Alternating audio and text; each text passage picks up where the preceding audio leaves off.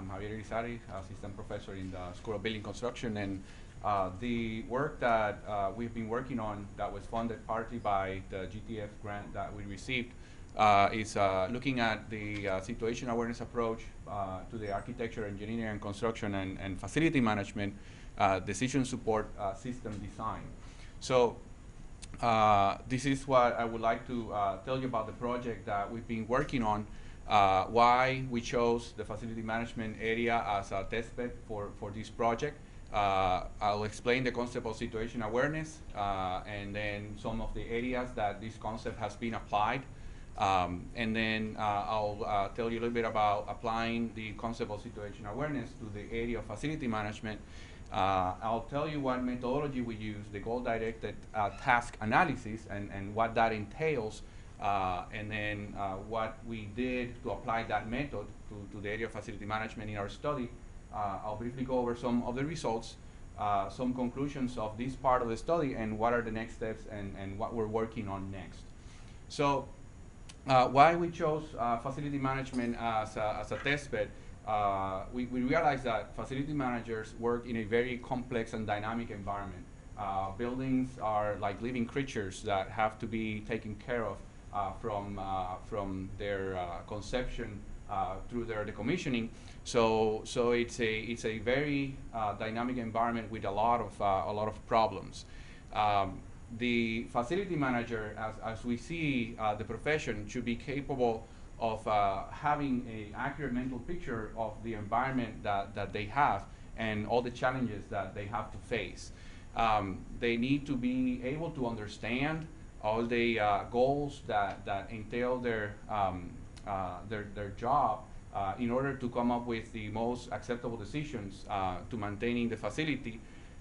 We also believe that situation awareness can help these professionals to understand what their specific information needs are and how to better address the decisions using the required information. The outcome of the process of applying situation awareness to this profession is a hierarchical situation awareness graphic that will give the developers of future systems an idea about how to better provide information to the people that need to make decisions in this field. So with that, I'll briefly introduce the concept of situation awareness. This is something that comes from the human factors domain and has to do with how people cognitively process information and basically make decisions. So think of it as an engine that drives the decision-making performance of the user of that information in very complex and dynamic environments. So there's three hierarchical phases to this process. The first one is where the person or the user has to perceive the information or the elements of the situation around them.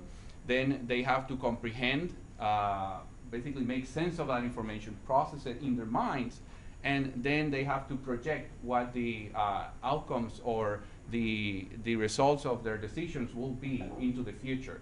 So it's a cognitive process that goes through those three steps. So where has this been applied before and why we became interested in this method to apply it to AEC+FM, and we started with facility management. This is a concept that has been applied in the military. So, think about military operations where you have different war fighters, if you will, and they receive a lot of different information that they have to process in order to make decisions on where to take supplies, where to take strike forces, etc. So that's one of those areas. The second one is aviation, where the main goal of the pilot in that case is to basically take off and land safely. So they receive all this information from traffic control, their navigation charts, and they have to process all that information in order to navigate from point A to B and do that in a safe manner.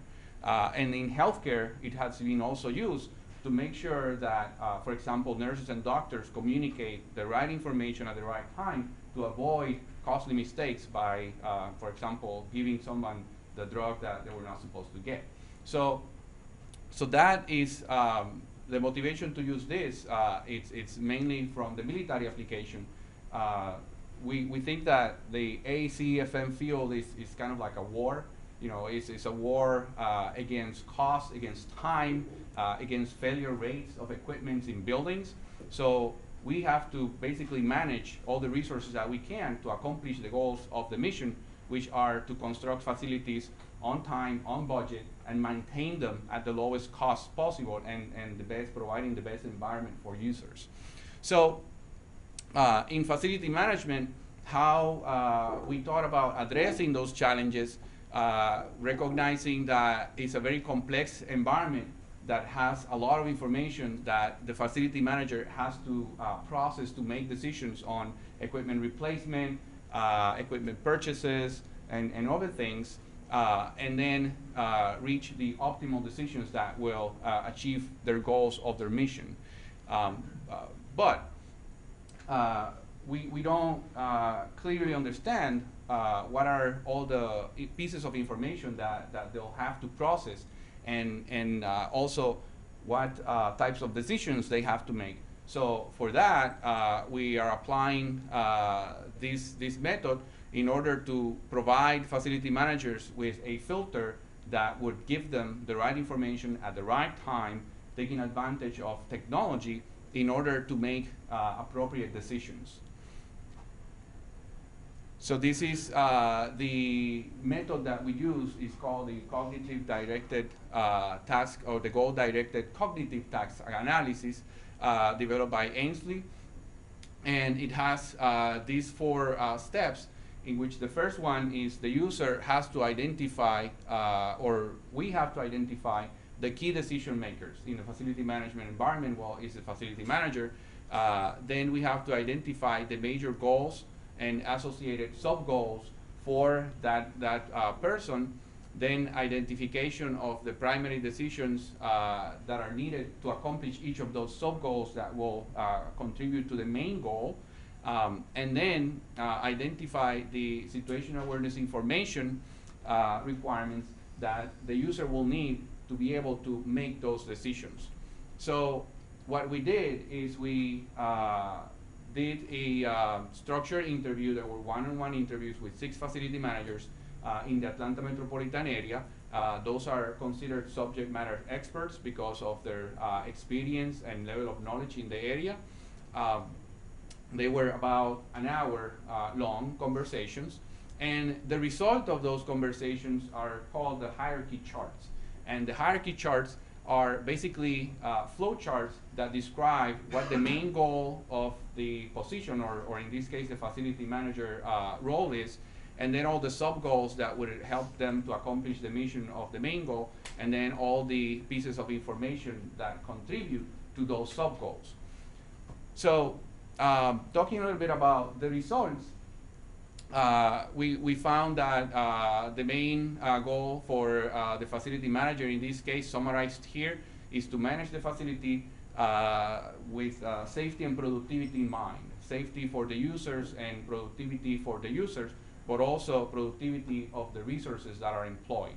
And then there's all these other sub-goals like monitoring activities within the facility, determining the facility needs, managing facility resources, and below that, then we would find all the pieces of information that would contribute to them being able to make those decisions. And for example, a little more broken down, the goal of sub-goal of monitoring activities within the facility are described here. We take, for example, the information or the situation awareness requirements. They have to ask themselves a question: do facility managers understand the contracts to get the best value services which they are contracting for? So they have to get all these pieces of information, including the previous contracts, determine the total scope of the contracts, clarify price ranges, and take all that information and process it in order to answer this question and accomplish that sub-goal. So this is the process.